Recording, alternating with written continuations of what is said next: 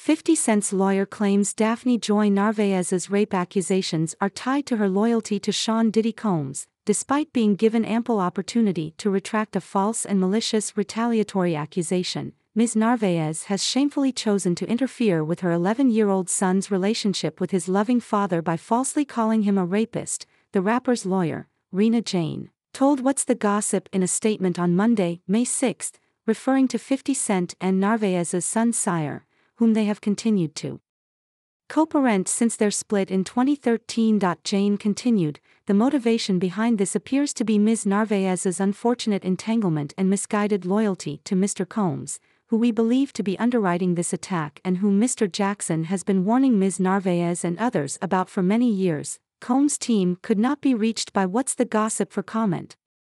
Jane's statement comes hours after us broke the news that 50 Cent is suing Narvaez for defamation.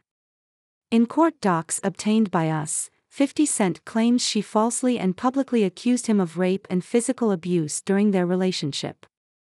50 Cent alleged that Narvaez made a purposeful attempt to, on information and belief, destroy his personal and business reputation, harm Jackson's commercial and business interests, negatively affect his custody case, and prevent him from seeing his minor son, the docs filed on Monday state. After Narvaez made the allegations in March via Instagram, 50 Cent denied the false and baseless accusations in a statement to us and subsequently claimed in the court docs that he's been subjected to extensive public ridicule, hatred, and contempt.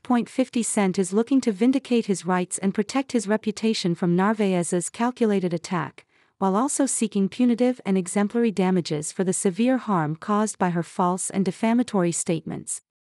Recent court docs named Narvaez as a sex worker in a case against Diddy and claimed that 50 Cent did not know the full extent and nature of her relationship with the fellow musician.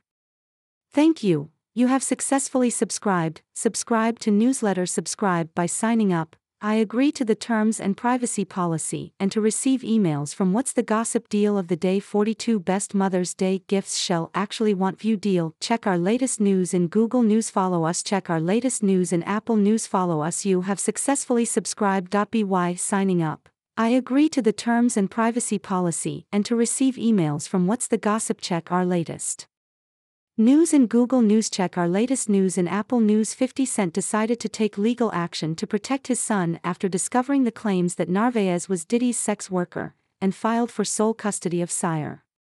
After news broke, Narvaez publicly accused him of abuse via social media. The defamatory post contains false and malicious statements of fact that expose Jackson to hatred, contempt, or aversion, or induce an evil or unsavory opinion of Jackson, in the minds of the public. The court docs state, referring to Narvaez's social media post, noting it was made with the specific intent to impact the custody case. In part, the docs claim that 50 Cent has been damaged both personally and professionally by Narvaez's claims, adding that he's suffered, and will continue to suffer, substantial damages, to which he is entitled to recover in an amount to be determined at trial.